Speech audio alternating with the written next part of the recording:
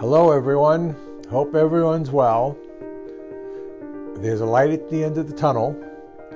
We are going to start seeing patients this coming Monday and things will look a little bit different. And I'm going to lay out for you the changes that will take place, at least on a temporary basis. We're asking that for those of you who are scheduling for an office appointment, please come into our parking lot and park and stay in your cars.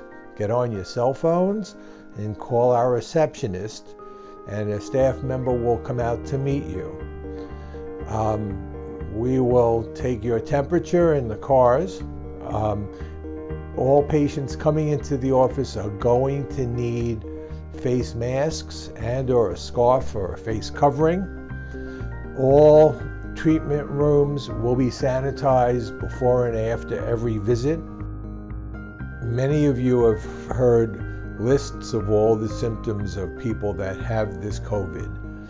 I implore you, please don't come to the office if you have any of the following: headache, sore throat, a non-productive cough, a fever greater than 99, chest congestion or tightness,